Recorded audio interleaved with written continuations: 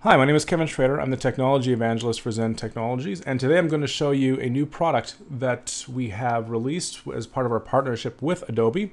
This is called Flash Builder for PHP. It's a new product that is a combination of Adobe's Flash Builder product and our Zen Studio product.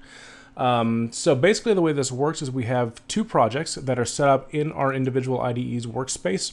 In this case, it's just going to be a project that shows how to list out the individual states, and that's going to be based off of a remote procedure call that's going to be made to our PHP backend. So you have a PHP backend that's going to be actually accessing and providing the data, and then the front end, which is going to be used for your GUI. In this case, we're going to be using a mobile application. So the way this basically works is we start out with our PHP side, and we have two different classes that are defined here. One of them is called state. This is typically called a value object in the Flex side of things. We also then have a service object, and this service object is then used to actually provide the interface in between our data and the front-end application. So one of the big things to know about this is that when we're providing a mechanism like this, what we want to do is provide our return types, because this actually helps us out to do a lot of the introspection features that we want to do. So we have our state here defined, and we have our return value defined there. So what we can then do is switch over, well, we're already in our Flex perspective, right-click on that service and click on Create PHP Service for Flex. And what this will do is it'll automatically create all of the individual classes that are needed to access this functionality on the Flex side. So if we actually go here, we can see down here on the bottom, we see get states, and we see that it's going to return an array of state objects. We can also right click on there and go click on test operation, click on test, and we can see that our data is actually being sent back properly. Now the next thing we need to do is we actually need to make our application actually display it. So we're going to open up our view, which basically has a list on there. And this list is where we just take our service object that we created, drag it on there, and it's going to ask us a couple of things: which service we want to call, what the operation is, and the thing that we're interested in here is the label field. This is the one that's actually going to print it out. So I click on OK.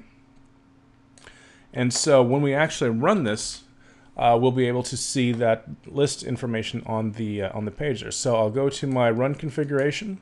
I will specify that I want to run on the desktop, click on apply, click on run, and you'll see that we have our application there. Now, one of the things that you'll need to do when you're dealing with any kind of application development is debugging. Thankfully, with the new product, we have the ability to actually integrate both sides together, both debugging the Flex side and the Flash side, as well as the PHP side. So I'll go to my state service here, create a breakpoint, and then I will specify that I want to debug states. This will launch the application, but as you can see, it's held here while our PHP service call, we're waiting for that to actually go through the debug. So we can actually now debug our PHP applications that have been called directly from the Flex application. And we see that our data is now here. Now it's nice to actually be able to debug a virtual environment such as that, but what you may want to do is actually do debugging on the actual device that you're targeting for deployment. And so what we can do then is go to our run configurations.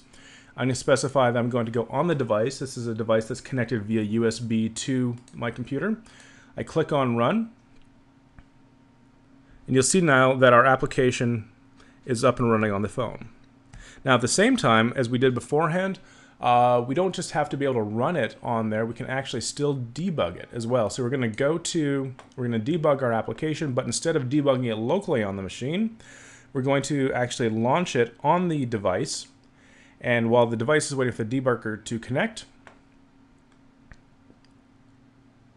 we see now that we've actually stopped our debug session here on the server side with the debug session that was instigated on the actual device side.